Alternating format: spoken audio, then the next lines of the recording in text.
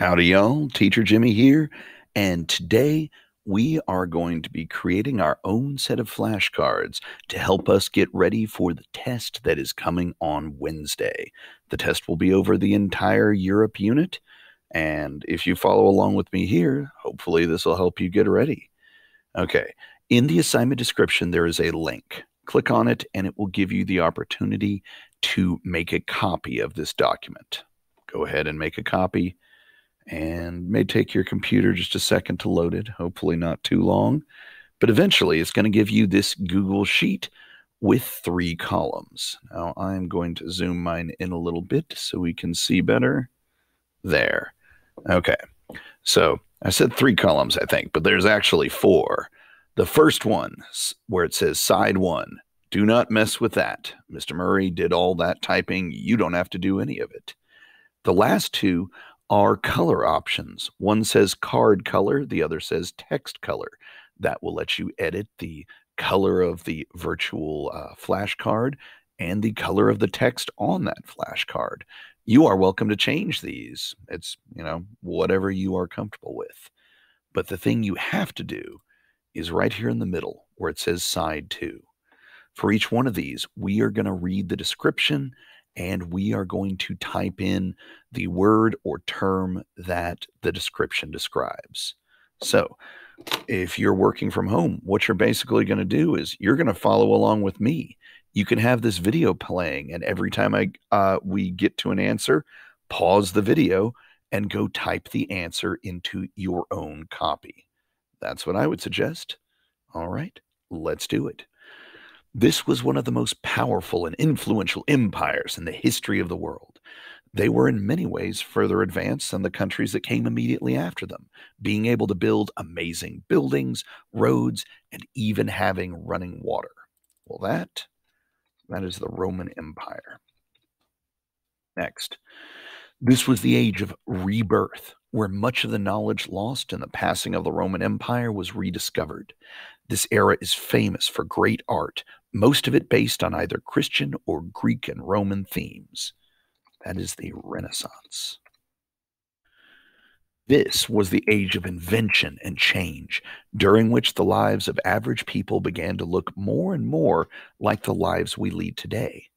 This was the time when people began to have the idea that the world their children grew up in would be different from the one they grew up with.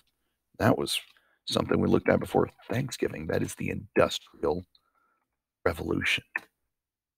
And finally, this was the most devastating conflict that humanity had seen up to this point.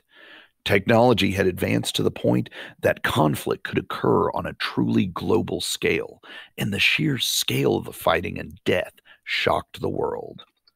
World War I. Okay. Those 3 things are the 3 big ages that we talked about, and here they are in order, from the Roman Empire being the oldest to World War I being the most recent. You may need to know that for the test, so there you go. Next, I think we're going to do government stuff. This means a type of government where all power is concentrated in the hands of one person. That is an autocracy. This type of government is led by a king or queen, and that office is passed down through a royal family. That would be a monarchy. This type of government, meaning power of the people, is one where regular people are able to exercise governmental power, usually by voting.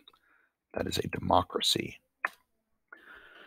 This is the type of democracy where people directly vote on laws or decisions. That is a direct democracy. This is the type of democracy where people elect representatives who then vote on laws. Well, that is a representative democracy. This means rule by the few, where only a small group of elites is in charge.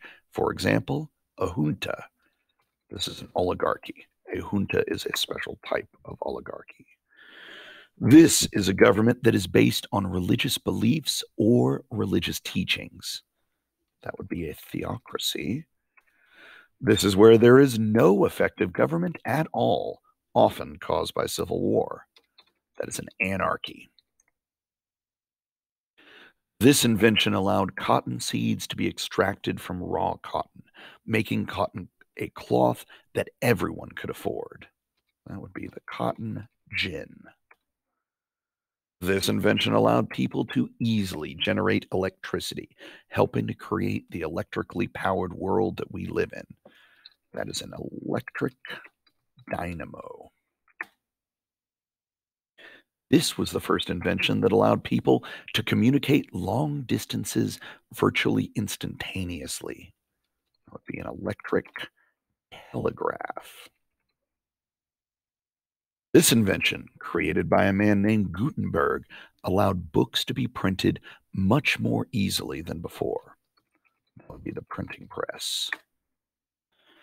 This invention allowed crops to be cut down automatically, meaning one farmer could produce more food. That is the mechanical reaper.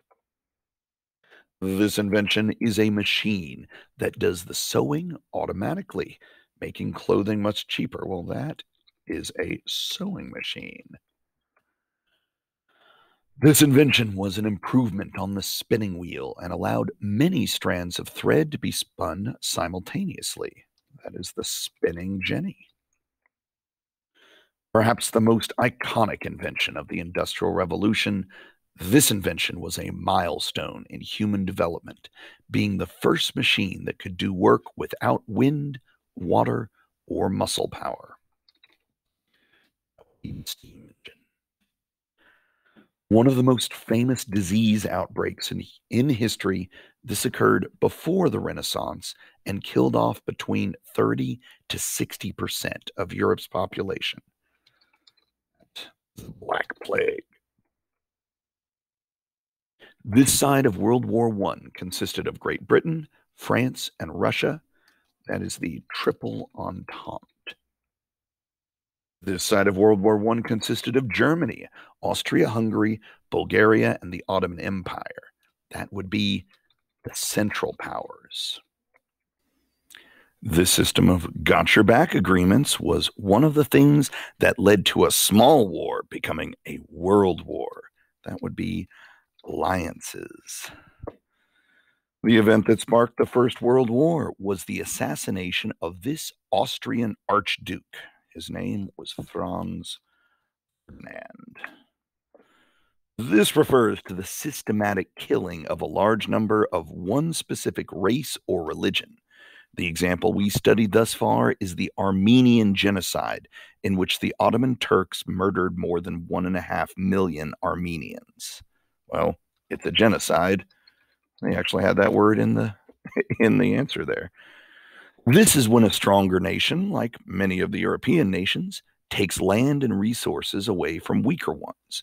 That would be imperialism. We'll be talking more and more about that as the year goes on. The sinking of this British ocean liner or passenger ship is one of the things that pushed American public opinion against Germany, leading to our entering the war. That would be the Lusitania. And this is the treaty that ended the First World War. It was signed exactly 5 years after the assassination of the Austrian Archduke. That would be the Treaty of Versailles. Yay, French pronunciations. Okay. Once you have this all filled in that case, you are ready to go ahead and create your flashcards. Don't worry, it's going to be super easy. First step, go to File right here, go to Publish to the Web. Click on it. You don't need to worry about changing anything. Just click Publish, and then OK. All right. As soon as it's been published, all you have to do is right down here, it says, get the link here. Click there, and then you have a link right here. You're going to do two things with that link. Now, number one, when you click on it, you should get this little menu. Click Copy Link. You're going to turn this link in to me so I can see that you did this. You do it by doing the turn in your flashcard form right here. I'm going to skip all this and just show you right at the very end where it says paste the link for your completed flashcards here.